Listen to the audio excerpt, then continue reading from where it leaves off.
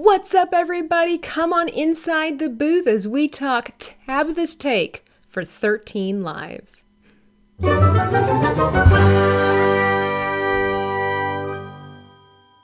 This movie came out back in July of this year, 2022, but it's actually based off the real-world events that took place in Thailand back in 2018, I believe it was.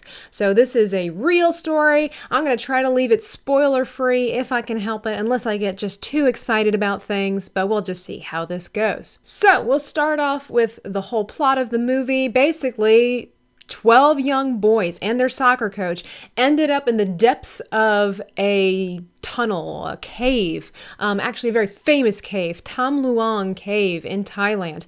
And they ended up like a mile or more deep inside of the mountain and got stuck. It was monsoon season was upon the country and it flooded the cave, and the kids did not get to go home to their parents, so their parents are freaking out. Where are my kids?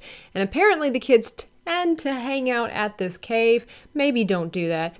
And when they didn't arrive at the party that was going to be held that evening at somebody's house, the parents were like, oh, let's go check this out. And that's when the story really begins. If you are not familiar with this story, like I said, I'm going to try to leave it spoiler-free so you can enjoy this film.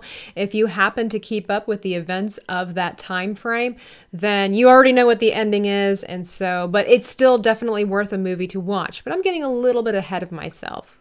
So while these kids are stuck in this cave and we don't know exactly what's going on, if they're making it, a lot of suspense in this film, which is really phenomenal. Not like this blood-curdling, eerie, drama that could end up in a horror film, but more of what's going to happen. Just that basic element of, are the kids okay? So a bunch of people around the world find out about this problem and volunteer their time and their services to try to get these kids out of the cave. But first they have to discover if the kids are even still alive.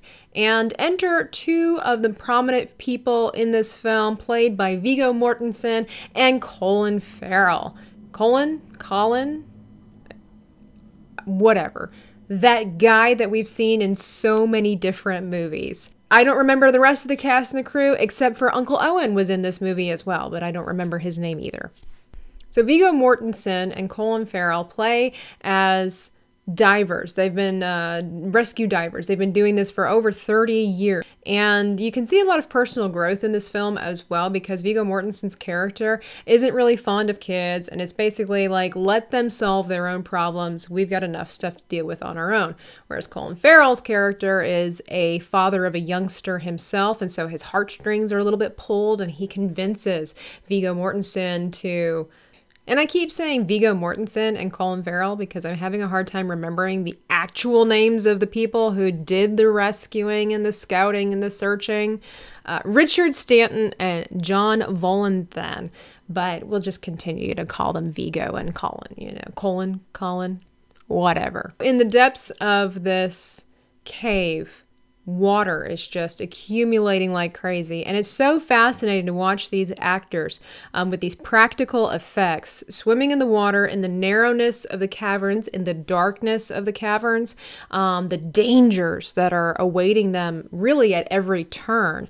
It's not something I've ever really thought about before seeing this film, and watching them navigate through with all the equipment, it really gets you invested in the film in many different ways. You kind of feel like you're always in the water because a lot of the story does take place there, and in the darkness and things like that.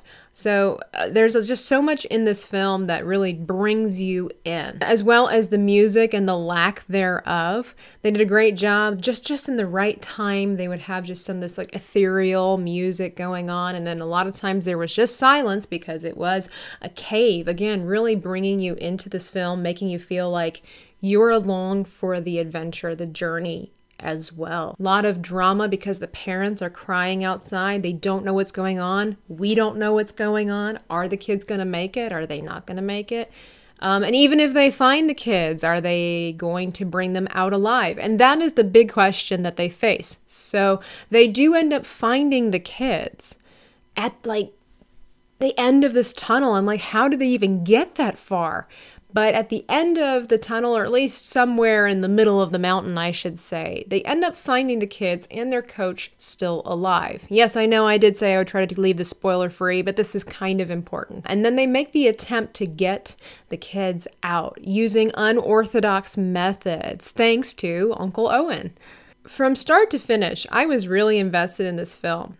It is nearly 3 hours long, but well worth the time, in my opinion. Ron Howard directed this film, and he did a spectacular job. And from what I understand, he did a really great job of not omitting any details that were essential to the story, because he wanted to respect the people of Thailand and what they went through during this time. Because that's, for me, really important. When something is factually based, historically based, like, is it really? Like, is it really though? That's the question I want to know. And according to reports, he did an outstanding job keeping this true to the real world scenario. The actors did a great job. Like I said, lots of growth, personal development, and then the suspense, the drama, the sadness, the joy from different moments when they think they've made grand leaps in discovering things, and when the hope gets built up and then it drops back down. It's really, really good with that. I will go ahead and just say, though, if you're not a fan of subtitles and maybe you have reading comprehension issues, you might struggle through this movie a little bit, because a lot of this film is done in Thai, not English. Sorry. That was done to make sure that it was respectful to the people of Thailand, and really, again, to just immerse you in this film and this culture. Lots of fantastic B-roll. I've just got to say, this movie was spot on with that, because there wasn't too much, there wasn't too little. It was just right. My absolute favorite scene in this movie actually is in the B-roll footage, because it does so much in such little time for the storytelling. It's in the beginning when the parents realize that their children are not coming home anytime soon and that they're stuck in a dire circumstance. We see the opening of the cave of Tham Luang with the bicycles in the front, and the camera just slowly, very slowly, starts entering into the cave, and it, again, tells that story without having any words at all. Children's bicycles, absence of children, cave, darkness, perfect. So the moral of the story is, don't go cave exploring if you've got a birthday party you need to get to. Just saying.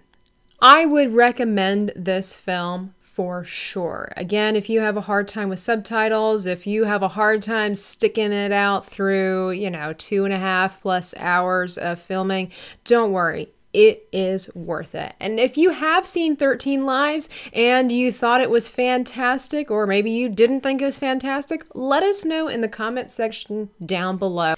Thanks for hanging out with me inside the booth today. Please be sure to hit the like button, subscribe if you haven't already, and of course, ding that bell so you get notified of all of our upcoming videos. And if you want to look for ways to support the channel, you can absolutely do that in the description box down below. I'll catch you next time for Tabitha's Take.